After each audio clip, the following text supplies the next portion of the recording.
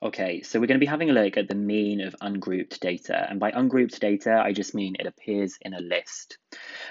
You may also get asked to find the mode of data, which they sometimes refer to as the modal value. I won't be covering that in these videos because I think it's pretty basic. So I've written here, you all know how to find the mean of a list of values, but let's consider the notation and see how theoretically we could calculate each of the individual components on a calculator. So what you would do with this usually is we would, for the mean, you would add them up and divide it by how many there are. And that's really what we've written here. We're talking about the X bar, which you may have remembered from the previous video, is the mean of. And I've written here that the over bar in stats, this bit here, specifically means the sample mean of. But don't worry about the sample bit for now. It just means the mean of these values, the diameter of the coin in this particular case. So let's just think about what this means. This top bit means the sum of the diameters.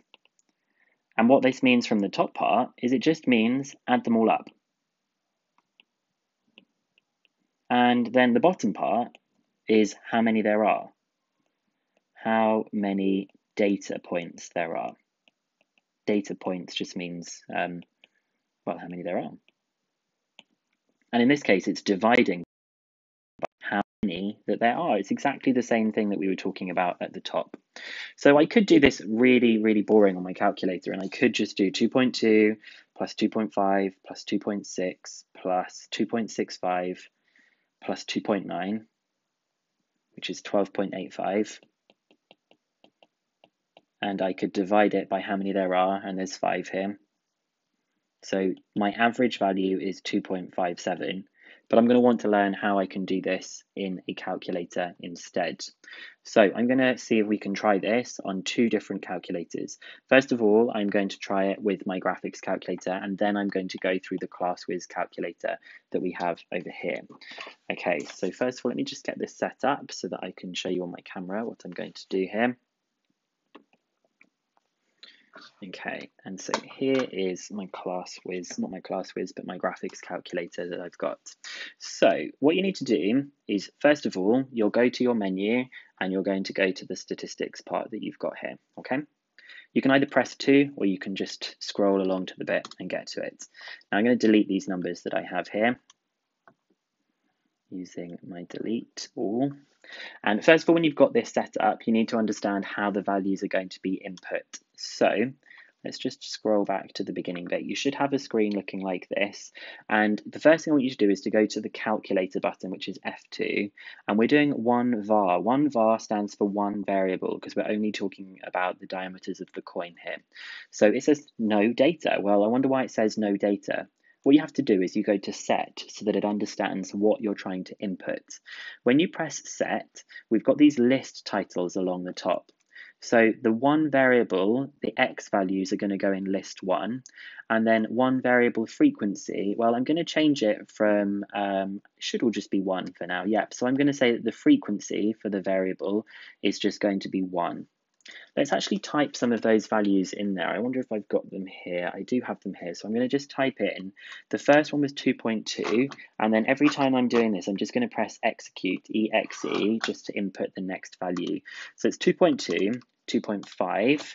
We've then got the third one is 2.6, 2.65, and 2.9. Now that I've got to this stage here, I'm going to press one variable to do some one variable calculations, and it tells me all of these different things. It tells me the sum of x is 12.85, and it tells me that there are 5 values, which is n. Don't worry about sx and sigma x and the sum of x squared just yet. And it also tells us that the mean value is 2.57. So I'm going to do the same thing now, but I'm going to do it on the ClassWiz calculator, which I think lots of my students have got. So I'm going to just make sure that this is going to be started again, so it's completely fresh. Okay, so here is the ClassWiz calculator that you've got here. Now what you're going to do for this is you're going to do a similar setup, apart from you're going to use the menu again, and we're going to go to statistics. So you're going to scroll along and it's number 6, or you can just press number 6 on here.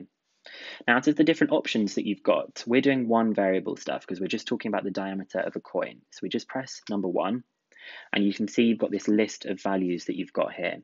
If you want to, you can add in a frequency column, and I'll show you how to do that later on. But for now, I'm just going to type in the different values. So I'm going to press 2.2, and then this time I press equals. So that's 2.2, 2.5, 2.6, 2.65, and 2.9. When you've got to that stage now, you can just press the calculate button. So the calculate button is going to then give you the options. Or hang on a second, you have to press AC first, then you press the calculate button, or is it the options? You press options, my apologies, and then you press one variable calculations. So it's option before the calculator, option, and then number 2 for one variables. So you can see what it says here. You've got the sum of x is 2.57, sorry, the sum of x is 12.85, and x bar is 2.57. And again, there's some other values that are in here too. As you scroll down the list, it's got the value of n. It's got some other bits like the minimum, the median, the maximum. Don't worry about those for now. And then if you want to just go back, you just press AC.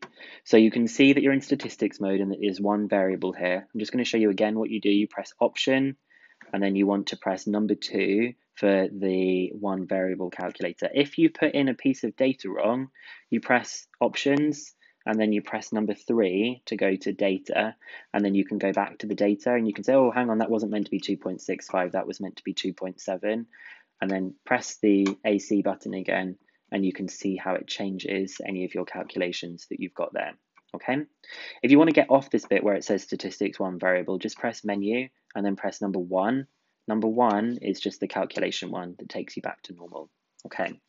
So let's go back to GoodNotes so I can show you about what else we're going to do here.